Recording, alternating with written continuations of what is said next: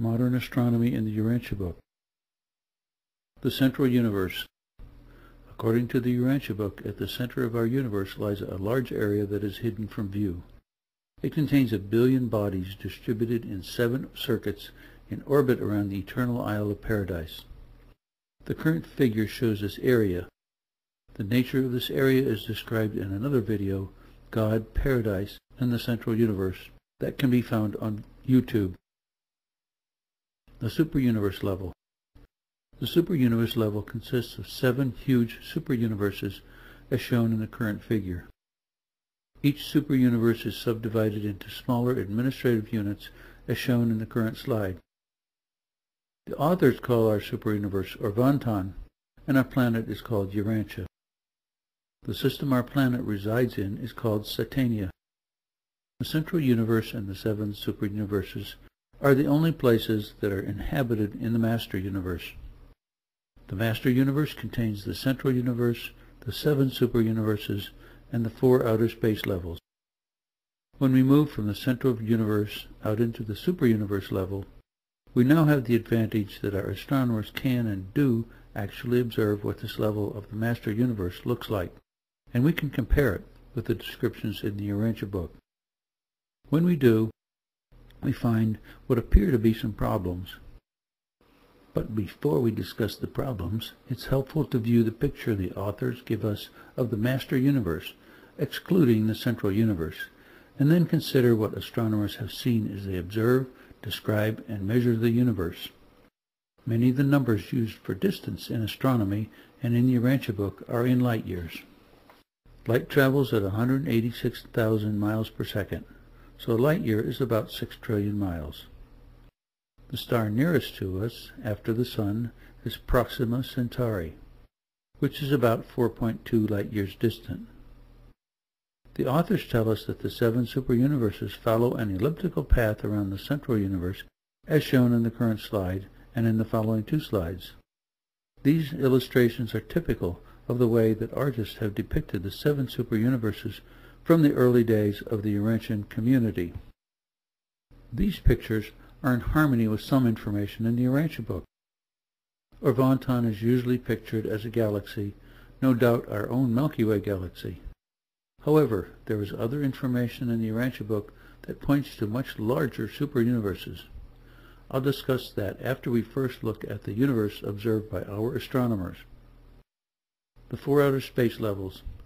According to the authors of the Urantia book, out beyond the superuniverse level there are 4 outer space levels, which are usually portrayed as 4 concentric tubes. Urantian artists usually show all 4 levels as containing galaxies, just as shown in the current slide, but my understanding from the Urantia book is that only the first outer space level has galaxies. The second outer space level has only energy manifestations starting, but no materialization. I conclude that the 3rd and 4th levels would then also contain no galaxies. Another feature that artists don't show because they can't is that each level is much larger than the previous one.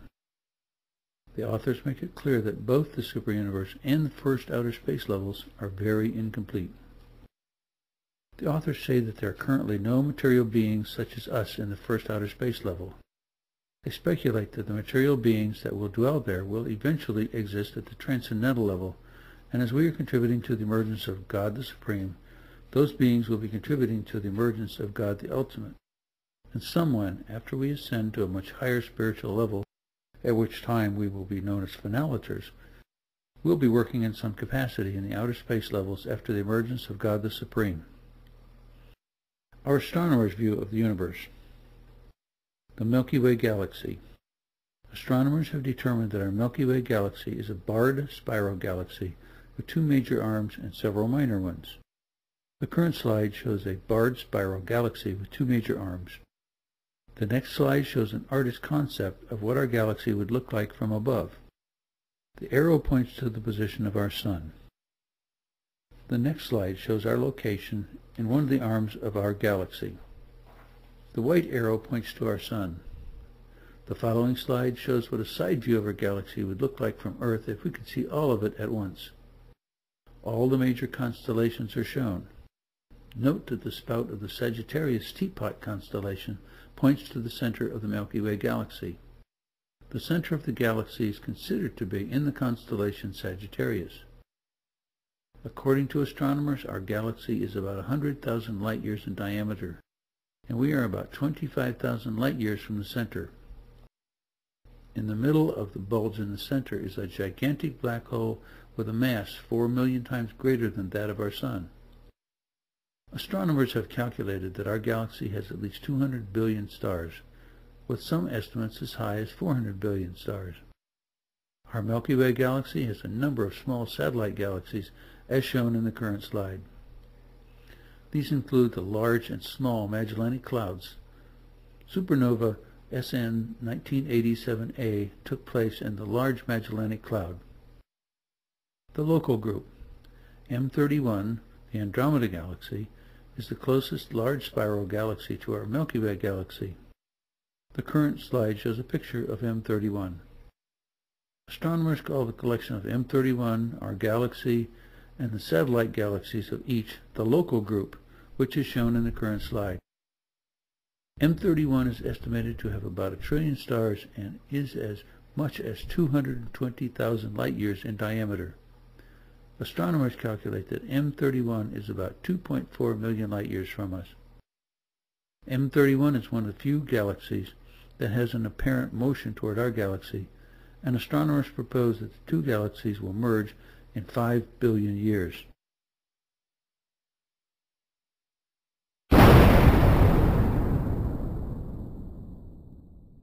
No, it won't make a bang.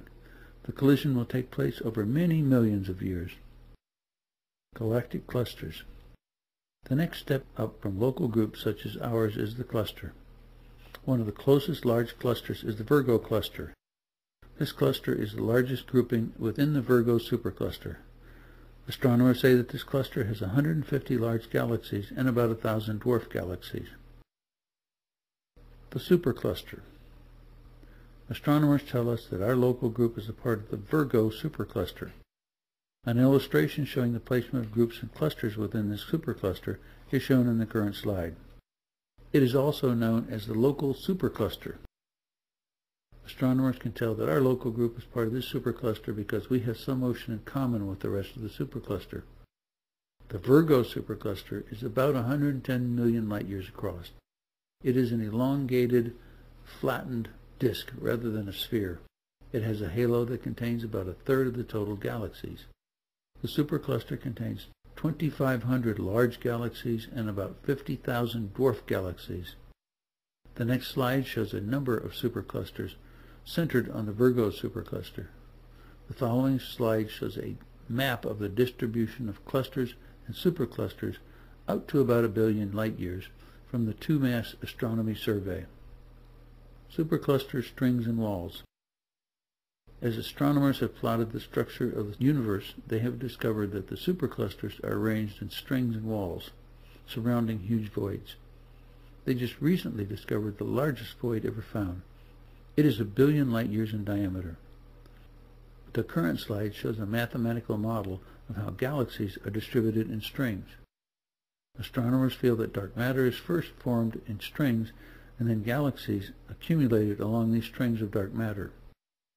As they map the universe, they have not found any structures larger than the walls formed by these strings of galaxies.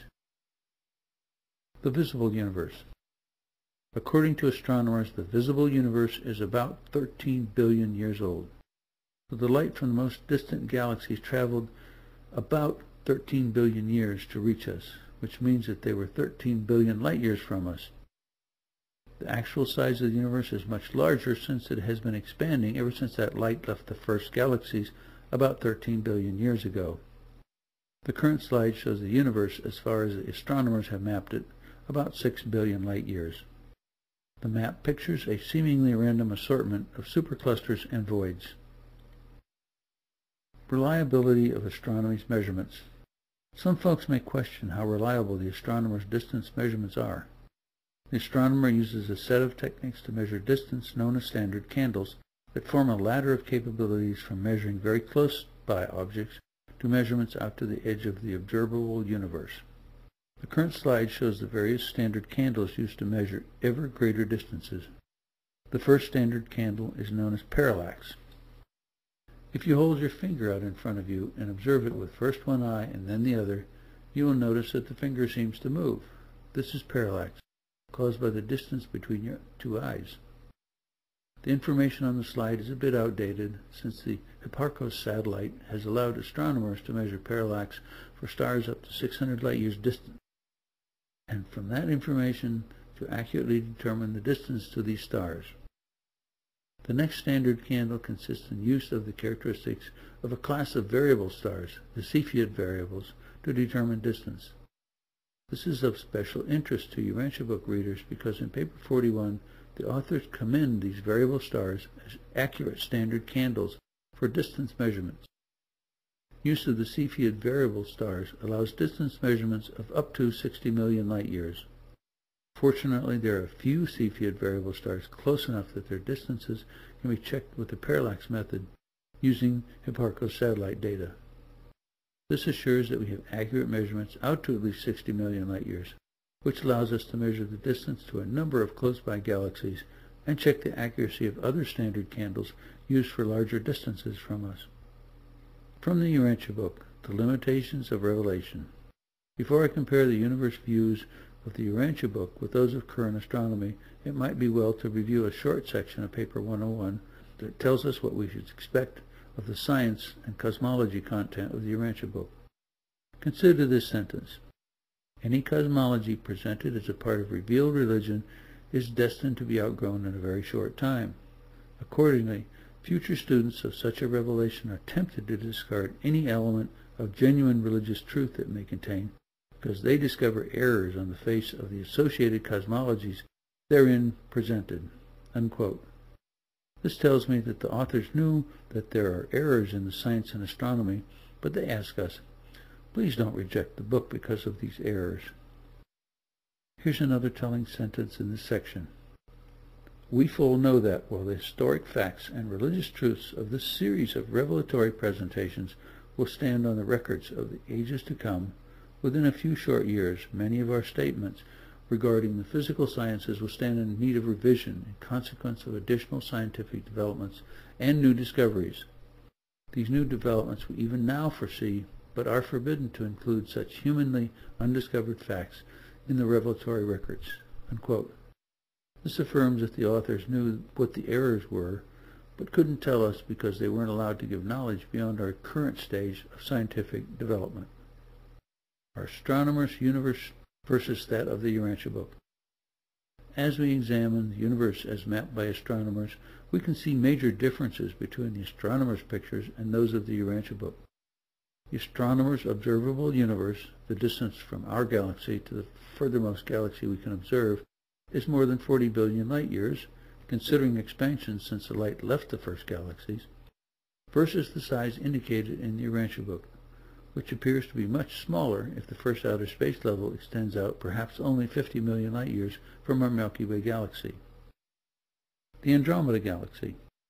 Our astronomers tell us that the Andromeda Galaxy is about 2.4 million light-years distant, whereas the Urantia book indicates the distance is 1 million light-years.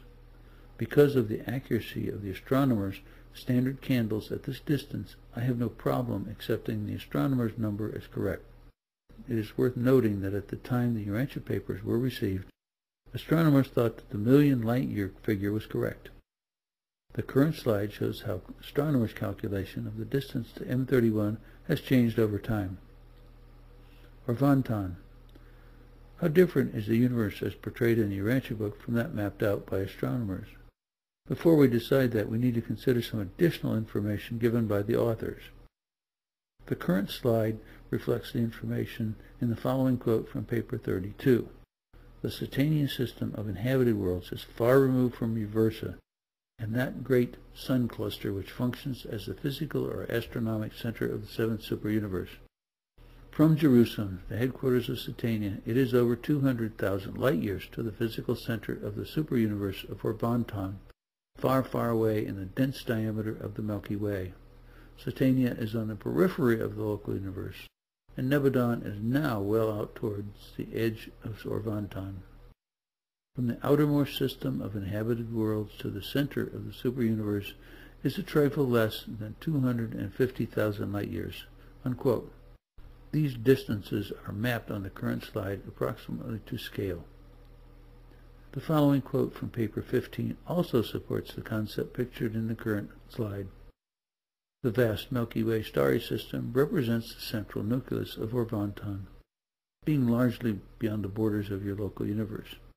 This great aggregation of suns, dark islands of space, double stars, globular clusters, star clouds, spiral and other nebulae, along with myriads of individual planets, forms a watch-like, elongated circular grouping of about 1/7 of the inhabited evolutionary universes." Unquote. So if the Milky Way is only the nucleus, Orvonton can be much larger than just the Milky Way galaxy, even larger than pictured in the current slide. Another quote from paper 15. "The superuniverse of Orvonton is illuminated and warmed by more than 10 trillion blazing suns." Unquote. Astronomers calculate the number of stars in our galaxy at between 200 and 400 billion. If we use 300 billion as a basis, then our galaxy is 33 times too small to be Orvonton. In fact, the Milky Way galaxy and the Andromeda galaxy, which has about 1 trillion stars, together are only a little larger than a major sector. And another quote from paper 15. "Of the 10 major divisions of Orvonton, 8 have been roughly identified by Urantian astronomers. The other 2 are difficult of separate recognition because you are obliged to view these phenomena from the inside. If you could look upon the superuniverse of Orvonton from a position far distant in space, you would immediately recognize the 10 major sectors of the 7th galaxy." Unquote. This statement is odd. No map of our galaxy I've ever seen shows 8 definite divisions that look like major sectors within the Milky Way galaxy. However, it is easy to find 8 galaxies in our cosmic neighborhood. And by calling Orvonton the 7th galaxy, it seems to me that the authors are once again trying to reinforce the impression that Orvonton is the Milky Way galaxy. Here's yet another relevant quote from paper 15. "The rotational center of your minor sector is situated far away in the enormous and dense star cloud of Sagittarius, around which your local universe and its associated creations all move. And from opposite sides of the vast Sagittarius subgalactic system, you may observe 2 great streams of star clouds emerging in stupendous stellar coils." Unquote.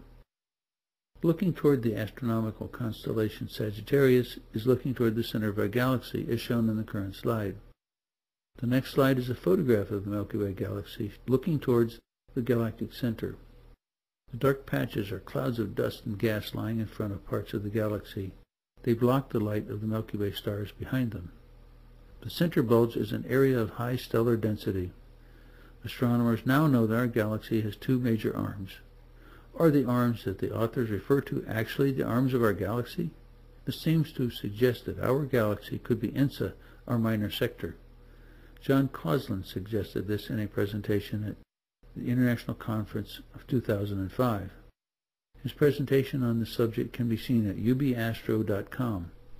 The current slide is one that he used to show superclusters that might be the 7 superuniverses. He contends that the Virgo supercluster is Orvonton. Here's a quote from paper 12 in the Urantia book that might also support John's theory. "Most of the starry realms visually exposed to the search of your present-day telescopes are in Orvonton." Unquote. The 100-inch Hooker telescope on Mount Wilson was in operation by 1917, 18 years before the Urantia papers were received. Astronomers could see thousands of galaxies through this telescope. Even an amateur astronomer using a modest-sized telescope can see hundreds of galaxies. Are many of these galaxies included in most of the starry realms? There is one problem with John's theory.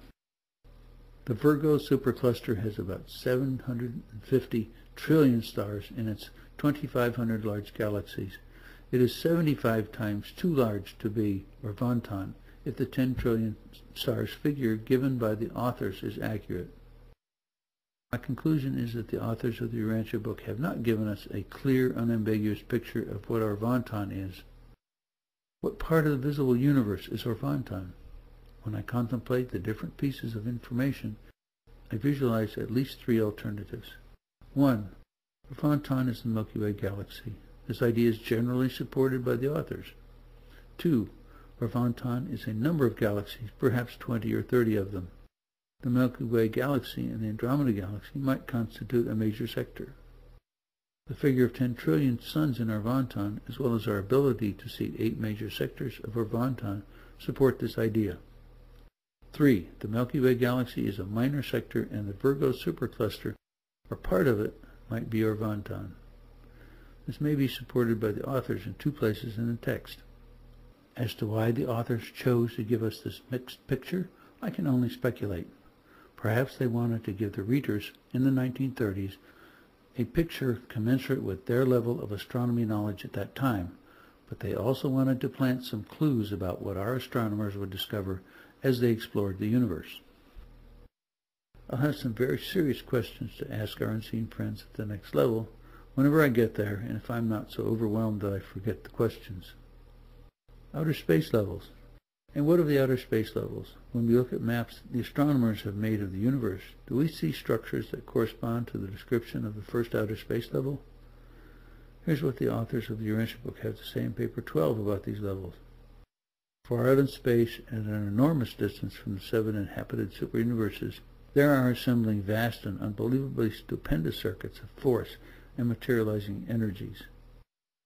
Between the energy circuits of the 7 superuniverses and this gigantic outer belt of force activity, there is a space zone of comparative quiet, which varies in width but averages about 400,000 light-years, but about 1/2,000,000 light-years beyond the periphery of the present grand universe.